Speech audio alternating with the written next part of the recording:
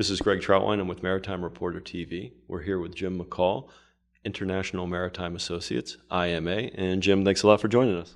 Thank you very much. Okay. Well, Jim, I know you well, but for our viewers/readers that don't know your experience, can you give me a brief overview, a brief biography of your career? Well, we started IMA back in 1973. So we've been in operation now for 43 years, and set it up as a company to focus on the maritime and the offshore business, and been working on that since. Basically, do business planning in this sector. So, Jim, again, we could probably sit here and talk for hours, but in the name of brevity, the thing I'd like to touch on first is the energy markets. Obviously, we're about 2 years into what has been a depressed energy market. There's signs recently, we're in mid-December 2016, so there's signs recently that the energy markets are coming back. When you look at the energy market today, what do you see? Well, it definitely is on its rebound. The rebound really started at the beginning of the year in January when the price of oil hit the bottom. And it obviously took a big step up when the Saudis finally capitulated and agreed to reduce production, and the price of oil now is back up to close to $60. Still only half what it had been, but still it's a big improvement. So from the viewpoint of looking at the future, the energy business is actually quite good. Okay. Well, obviously the energy business is big and it's diverse, and there's many different layers and there are many angles that we cover it from. Looking first at the offshore market in general, when you look at the offshore energy production, what kind of prospects do you see? Well, I think you first have to start by saying that in terms of floating production, this business has really been hit terribly over the last 2 years. There hasn't been an order for any floating production system now since mid-2015, so we're into almost a year and a half. And this is a business that typically had produced somewhere between 12 and 15 contracts each year. So in 2016, there haven't been any contracts at all. So that's the history. Now, when you look forward, there are a number of projects in the planning stage. In fact, there's about 200 projects in the planning stage, any one of which could move forward depending upon the price of oil. And if the price of oil stays at $60, X number of those projects will move forward. If the price goes to $100, X times something will move forward. And but we're looking at over the next year, maybe 4, 5 projects actually moving to the stage of contracts. There might even be by the end of this year 2 contracts placed. But it's still it's slow. It'll take time to pick up. The industry was really pretty much it was really hard hit by this downturn. And when it does begin to increase, it does have competition from other sources of resources. Okay.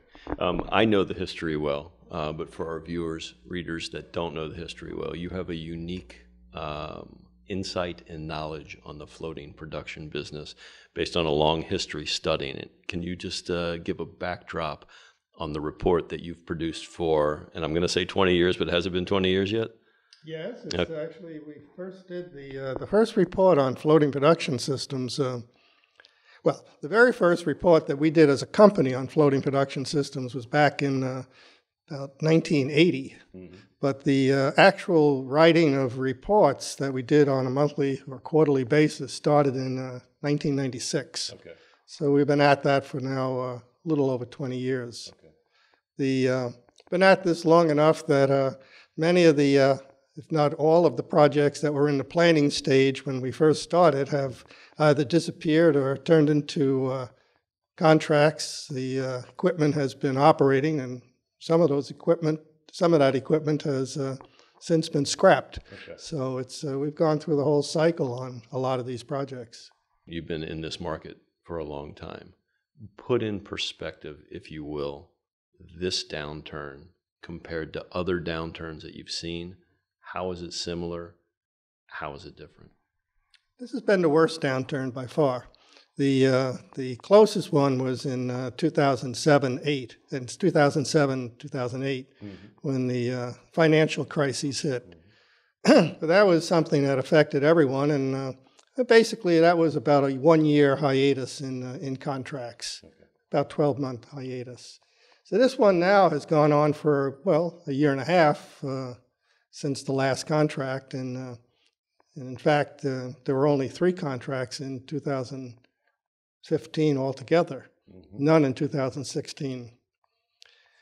The biggest issue, though, with this turn down is as we come out of the downturn, there are 2 uncertainties that really are very important to keep in mind. One is, for the first time, really, offshore has now a competitor in the form of shale, and shale production, particularly in this country, is a major source of future energy. And until now, offshore was considered to be the frontier of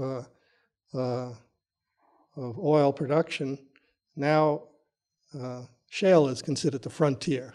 So the extent to which offshore benefits from the upturn in the business will depend upon the extent to which shale is competitive with offshore and satisfies the increasing demand. The second thing is a little longer term, and that's the last 2, well, up until 2-3 years ago, the people that follow this business would talk frequently about the supply side of we're hitting the peak supply, that we're going to run out of supply of oil, supply of gas. That's gone away, and now people are talking about the peak demand, and that we are actually at a stage where demand is going to peak.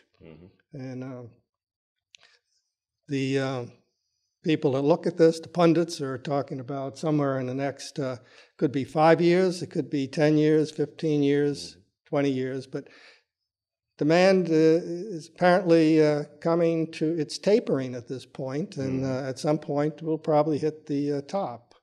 In the meantime, the supply continues to increase. So where does that leave offshore in the long term? It's a question, and so this is what's probably made the big difference between now and past turndowns. One, I guess if you sum it up, one is the downturn has been more severe. And secondly, coming out of the downturn, the industry is faced with competition from shale and faced with a possible tapering of demand. Kind of a side topic, but relevant as well, is of course the issue of renewable energy. Where do you see renewable energy fitting into the energy mix in all of this? Yeah, I think renewable energy, if you take away the subsidy, wouldn't exist.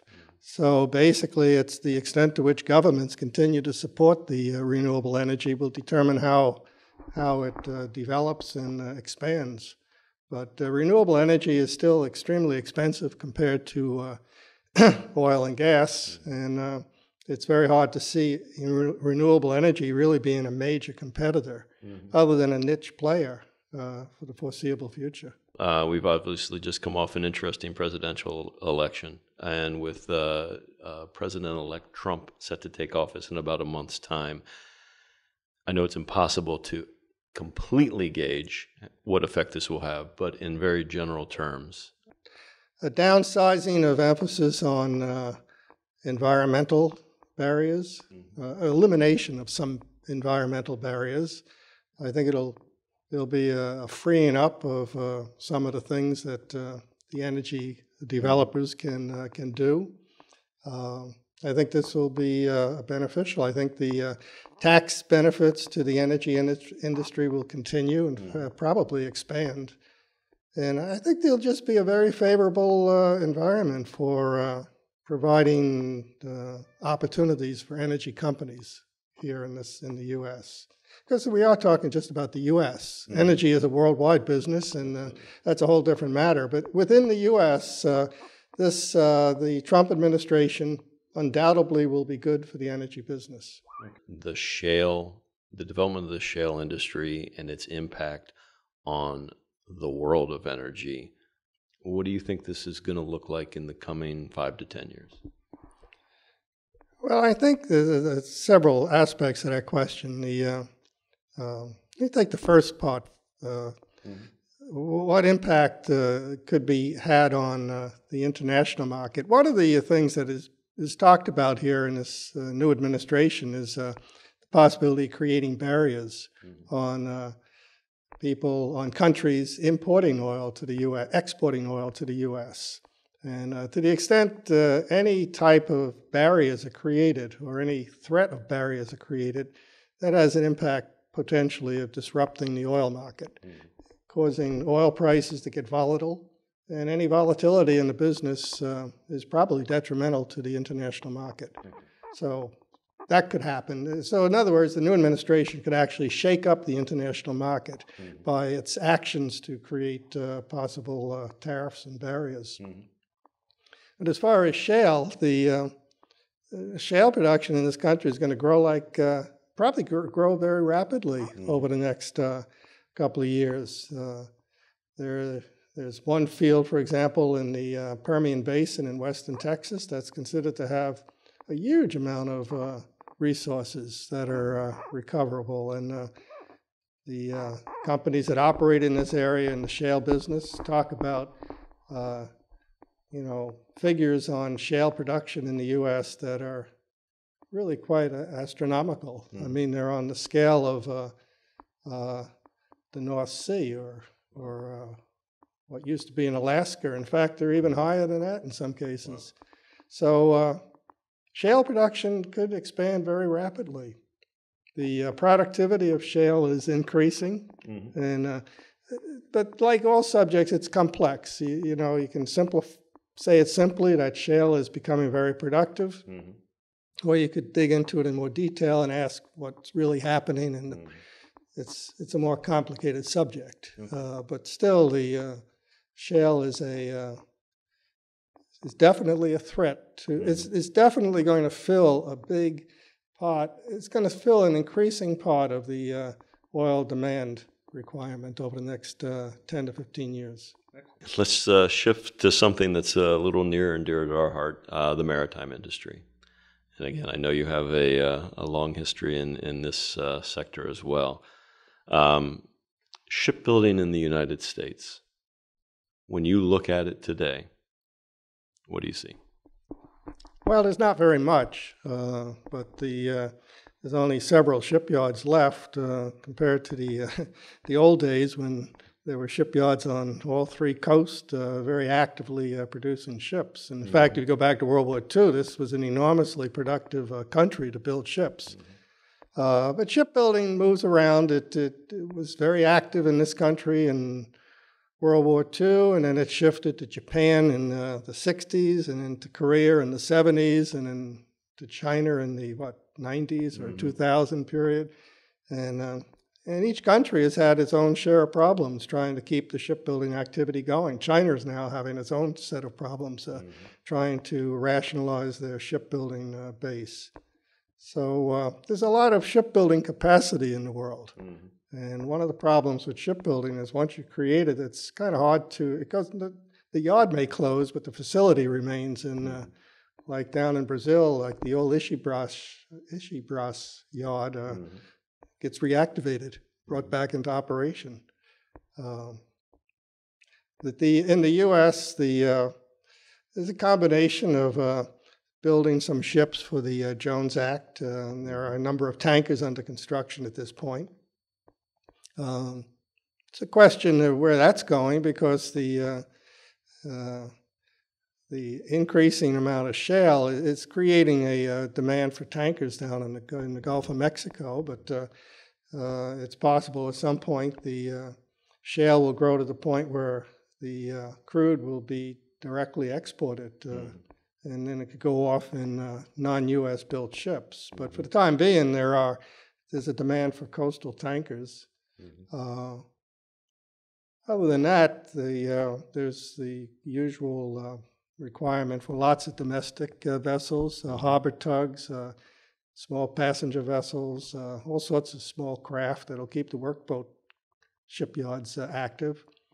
It's a big market, but it's not like, say, you'd have to go back to the 50s and 60s to find, well, actually the 40s to find the real production in this country. So. Again, the political question with the new administration. I remember when I entered this industry, went back into the Ronald Reagan and the 600-ship Navy. When you look at U.S. Navy shipbuilding and the new administration coming in, what do you think the possibilities are for reinvigorated naval shipbuilding in the U.S.? I think there's a possibility that the naval shipbuilding will increase. I know the administration, Mr. Trump, is talking about this, but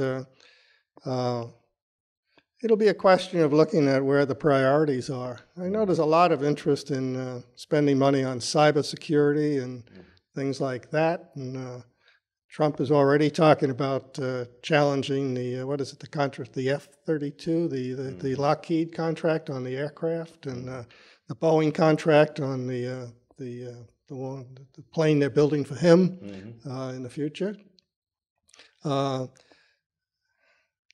It's a question of whether the new Secretary of Defense, the new president, will look at shipbuilding as naval ships as really a priority or not. At the moment, everything's being talked up as a priority, but every aspect of defense has to be increased. But sooner or later, they have to make some decisions, and it'll be a question of what's a higher priority: building another aircraft carrier or increasing cybersecurity. And I don't think that question's been answered. Okay. That's very good. Again, Jim, thank you very much for your time. I appreciate it. You're very welcome. Absolutely. And this is Greg Troutwine with Maritime Reporter TV.